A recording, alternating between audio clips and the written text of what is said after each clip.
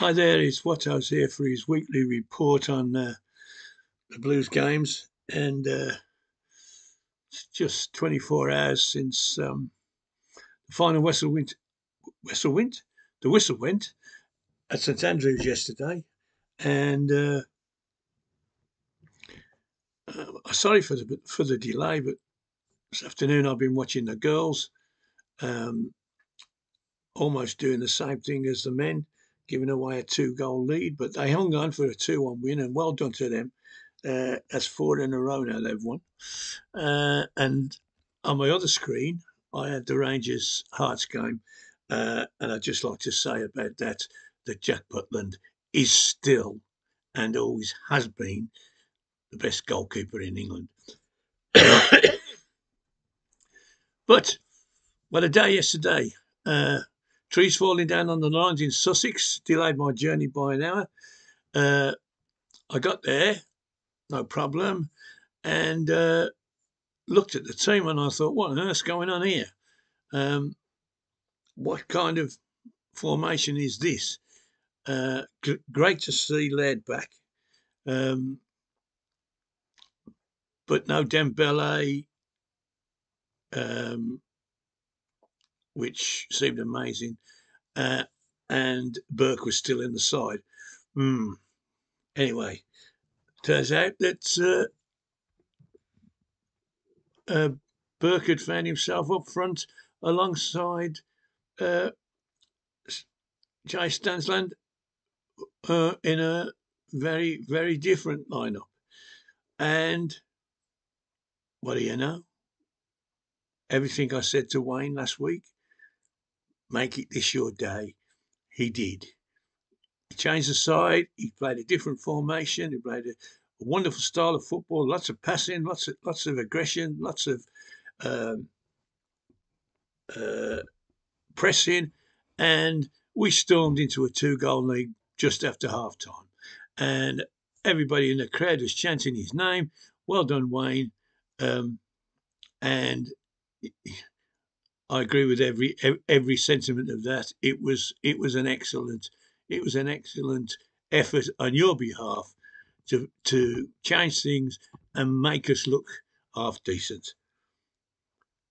One thing you got to remember, Wayne, is that this is Birmingham City, and if every bit of bad luck can happen, it will happen. And just as they brought 4 substitutes on, who had no effect, they were awful, Ipswich, until the 80th minute. Absolutely awful. We played them off the park, and you can tell me they're as good side as long as you like, and I just can't see it. How they've won 10 in a row. Well, hey, if yesterday's anything to go by, it's a lot of good luck. Now then, why did we give away 2 goals so late on when we were so much on top? Well, the first tragedy was the loss of Laird, who'd run the show. He kept the whole of the left-hand side locked down. Good night. Don't bother to come. And then suddenly goes down with cramp. Now, we certainly didn't want him to get a bad injury again and lose him for another 6 or 8 weeks. And sensibly, they took him off with 10 minutes. We're 2 goals up, 10 minutes to go. We can't possibly cock this up. Well, within 20 seconds of him leaving the field, it was 2-1. We'd sent Longhello on and switched Dramé from left, where he was excellent, where he was absolutely storming, slipped him over to the right.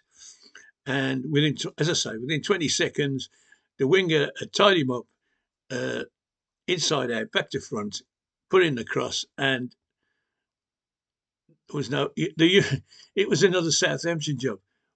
Why are these people tapping the ball in unmarked from some 6 yards? And why just because you've switched your fullbacks over does the whole defence suddenly become uncertain and start looking rattled?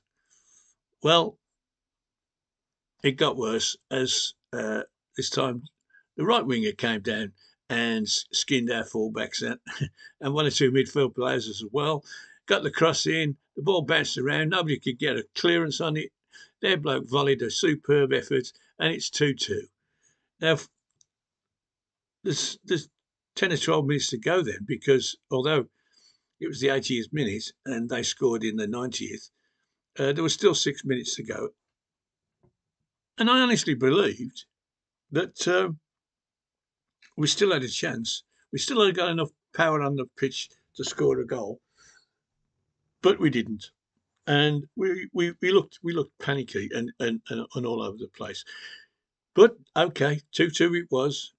I don't think anybody left the ground that wasn't disappointed, but I was also pretty satisfied in what had gone on during the 90 minutes. And well done, Wayne. Can't knock you for that. But you've got to remember, if bad things can happen, they will happen at St Andrews. I promise you. And